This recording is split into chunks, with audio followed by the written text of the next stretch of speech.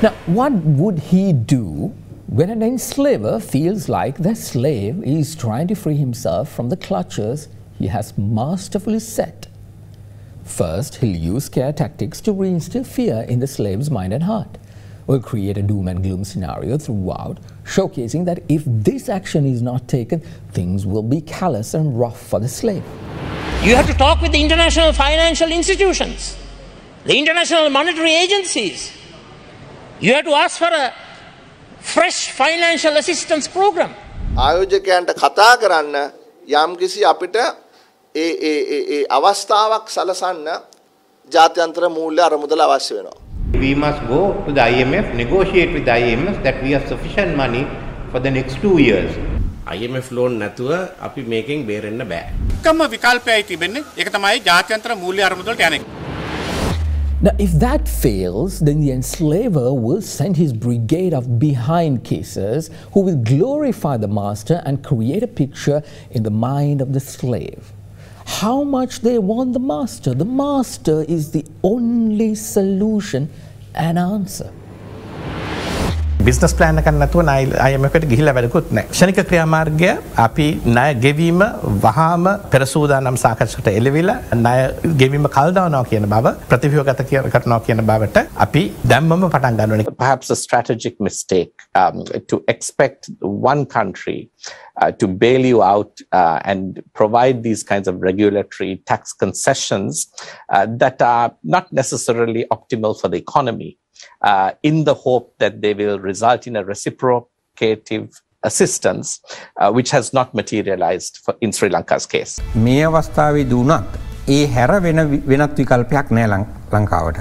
මුදල් අමාත්‍යවරයා සහ භාණ්ඩාගාර ලේකම්තුමා සහ මහ බැංකුව අධිපතිවරයා අන්තර්ජාතික මූල්‍ය අරමුදලට ලිපියකින් ආරාධනා කරන්න ඕනේ අපිට මේ සහයෝගය ලබා දෙන්න කියලා. But I can tell you we stand ready to discuss all options for Sri Lanka. And when that's not working, the master will ramp up the pressure via his agents to sing that one song. Go to the IMF, go to the IMF, until you are broken and down in depths and starts to believe that it's the only way. Ladies and gentlemen, Sri Lanka is right now at that point. The current nationalistic government, which came to power on the promise of securing Sri Lanka and its interests from Western investments, have now opted to reverse its policies to cater to the current situation. So despite me trying to sound that the decision by the Finance Minister Basil Rajapaksa to proceed with IMF support, despite many in the current government denying that they'll ever reverse their economic stance or borrow from these types of financial agencies, the situation at hand, owing to the COVID pandemic, has dictated the term, where it has cornered us to the point where there are no other options. At least that's how it looks like.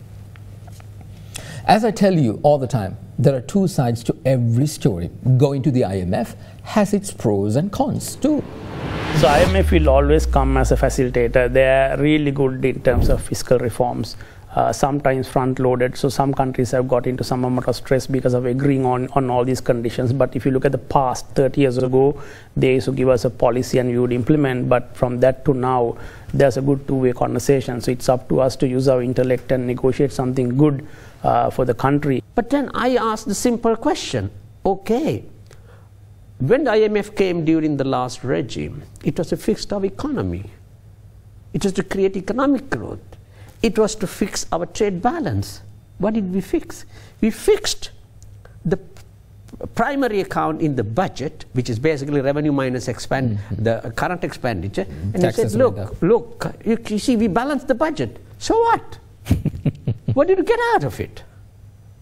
Did it make a difference to people? True. No. I think, you know, the way to look at this is, there's a lot of crap going on. That these arguments are being basically manipulated, manufactured to serve a particular agenda. Well, Sri Lanka is indeed in a crisis that has been 73 years in the making. However, what matters is what are we doing right now to solve the problems. That's not creating a fresh set of issues for the near future. Our action cannot be as such. We get out from one pit to fall for several more. Certain options will always seem like the only solution because our thinking is flawed, as we are frustrated because of the crisis we are facing right now. People are angry because of the fuel queues. People are angry because of the gas queues. People are angry because of the power cuts. However, anger is a short-lived emotion. So if our action is based on that short-lived emotion to change that frown to a smile, then the resulting smile will be short-lived too, just like the solution. Today, mainstream media's prime time is dedicated to showcasing those cues, the one that is a clear result of global events. Sri Lankans didn't create COVID, it came from China. Sri Lankans didn't request to go to NATO to anger Russia, which resulted in regional unrest. Ukraine did, and that escalated to a global war. Sri Lankans didn't cut oil productions to jack up the prices. The oil cartels did, due to the conflict in Ukraine. Even though we didn't do any of that, we are going through its repercussions. That's what happens when you are part of the global community. However, Sri Lankans did mismanage the economy for 73 years. Sri Lankans did not do proper planning to meet an economic crisis at the onset of the pandemic, and Sri Lankans did not understand the fluctuating world market trends to prepare their people for the impending crisis. If the leaders of this country are taking long-term decisions based on the short-term anger of a selfish and self-centered idiot in a fuel queue who got a chance to utter some creative lines to a camera so that he can boast to his friends and family to watch the news because he's on it, if decisions are based on TikTok videos created by keyboard heroes who have no experience whatsoever about an economic crisis, no understands the basics of managing a household, or better yet, doesn't even know how to make their own bed after waking up in the morning, yet has the audacity to dictate how this country should be governed. And if decisions are made based on comments passed on by self-proclaimed economic pundits who haven't even lived enough to have experienced a real on-the-ground financial crisis that has hit this nation, and yet reads a book written by a foreigner who his or her economic teacher recommended, and then comes on and screams on television or on social media or any platform for that matter he or she can muster to get into, and tell everybody that it's the only solution, or if decisions are taken based on views expressed by think tanks who have special interests, mainly because they're funded by international organizations who want them to sing the IMF song. And if decisions are made based on how or what is said on social media, then Sri Lanka has already lost the war. True leaders of the world were not made because they took popular decisions that are comfortable for all in the short term. True leaders were made because they saw a better world for their people and had the eye on the prize beyond the horizon and inspired the rest of his people to go there. We saw that leadership back in 2005 when an unknown fisheries minister told the nation that yes, we can win a war that was told unwinnable. That leadership was seen back in 1965 in the world when a country was told that they were going to suffer enormously after detaching from their mainland, but later became one of the strongest economies in the world, called Singapore. We've seen that leadership back in World War II, when the whole world was in the clutches of a ruthless dictator called Hitler.